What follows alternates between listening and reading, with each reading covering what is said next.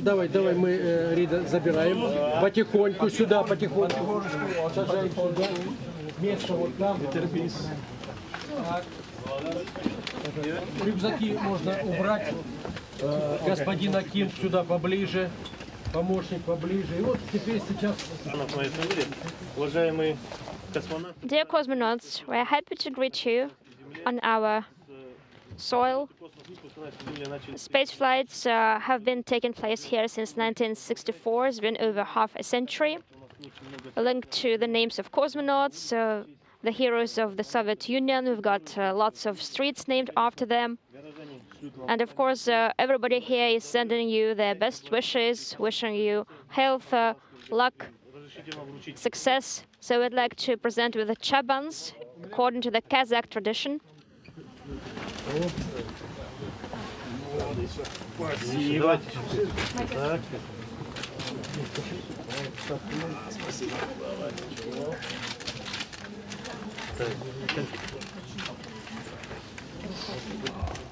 Ничего. А девушки, которые принесли, тоже передать сюда? Стоять можете.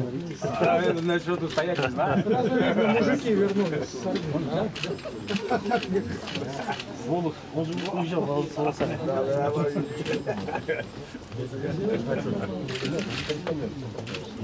Так что, уважаемые коллеги, пожелаю вам...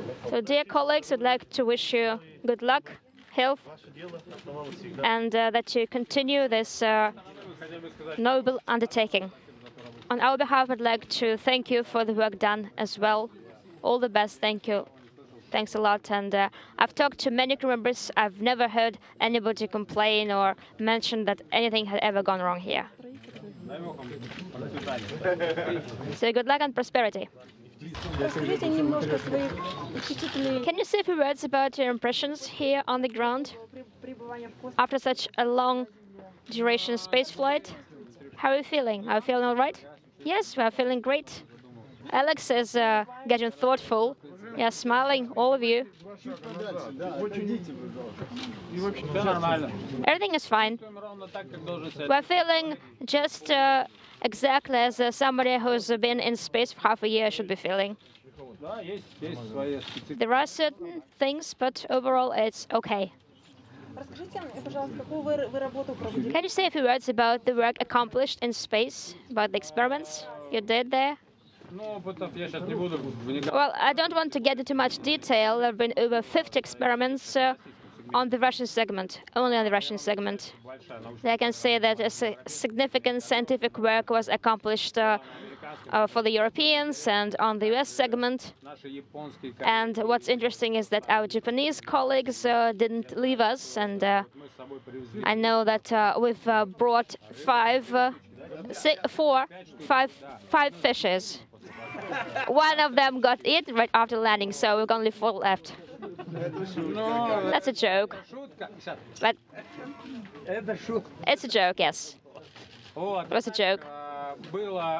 Other than that, Reid completed 2 spacewalks, Alex 1 spacewalk. I also did 1 spacewalk. So all of our crew members have been outside, breathed a breath of fresh air. We've got some vehicles, 2 cargo vehicles dock into the Russian segment. In addition, the guys had 1 Cygnus, 1 Dragon, 2 cargo vehicles, and the European ATV is still docked to the station. So the program of our spaceflight was very intense, and we were busy, but we still found some time for fun.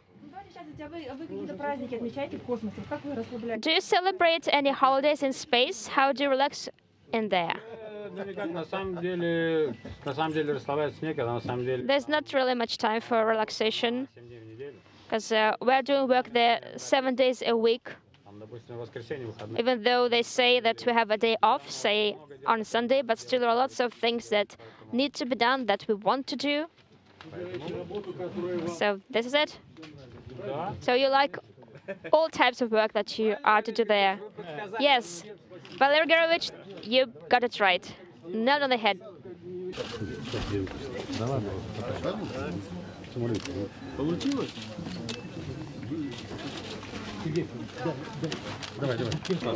So obviously it was a little warmer last time you saw Kazakhstan, so a bit of a shock getting out.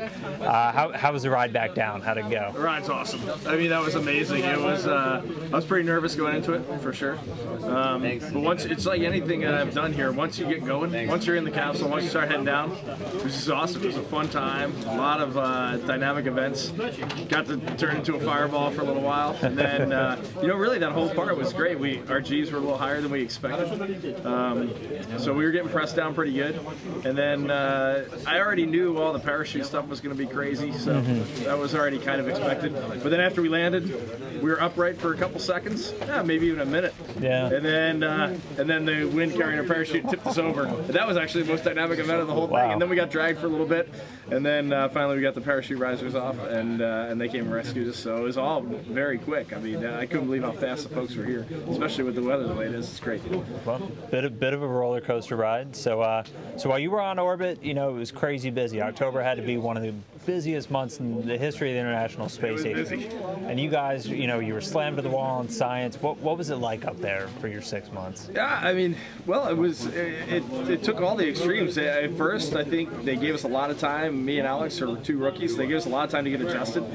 And then once we kind of hit the end of June into July, we were working really hard. We were doing a lot of science. It was really a lot of science right in there in that like July, August time frame. And then once September hit, we started moving over towards the EVAs, and we knocked out 2 EVAs and working transport vehicles. We had Cygnus leave, Dragon come, we had ATV come, Dragon leave, and Dragon is just it's an immense amount of work. Yeah. I was not prepared for the amount of work that Dragon is. I mean, it's just nonstop from the time the thing docked until it undocked. We were working science, cargo, everything. So really, I mean, we ended with a bang. October was just insane. I mean, we didn't really even have a weekend in that whole month. We were just working. So it was okay though. It was great. You know, we saved up some reserves because we knew it was going to be tough, and it was good. What you signed up for, right? Oh, you want to get up there and get bored. How could you have done more in one mission? I mean, we did it all. It was great. So you mentioned you and Alex were rookies. It really looked like you guys, you know, you're always a tight-knit group up there, but you guys really bonded, whether it was, you know, watching World Cup. Hate each other you hate each other. I could tell. There's this big distance. But I mean, how great was it to have like these guys you could really, you know, bond with from all over the globe to be in your crew on board? You know, I've told Max several times and Alex, I'm so lucky to be in this program, just be the people that I've met around the world. I mean, here, I know Max and his kids and his wife so well. I've spent so much time with them the last 2 years, and Alex and his spouse spent so much time with them too. And you know, my kids know Max's kids, and it's just so neat to have friends like that in Russia, friends in Germany, and then get to work in Japan. It's really been unbelievable. It's incredible. And you were fantastic at bringing the whole world along for your ride. You really were. You were great, though. You know, luck is preparation, and you know, so you were fantastic at that. What really kind of pushed you to do that? You know, what was the driving force? You know, I have absolutely no idea, because two and a half years ago, I really didn't even know what Twitter was. But I just figured I'm one of the. I've said this a couple times, but I'm one of the first rookies to do a long duration space flight, and I really wanted to share that. What is it like to be up there? What is it like to be weightless and to look down at the Earth and all that? And what is it like to fly with a Russian commander? You know, and so I just wanted to tell that story from my point of view, and that's all I wanted to do. I think it was successful. Any crazy favorite memories with you and Max and the guys? All of them. Starting in winter survival in Star City. That was a great start for our crew. All right. And you know what? I wanna talk about words. Yep. Because I'm leaving.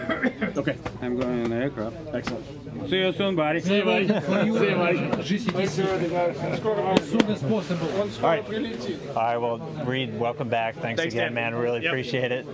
Great job. Yeah. Thanks. Пока встречи.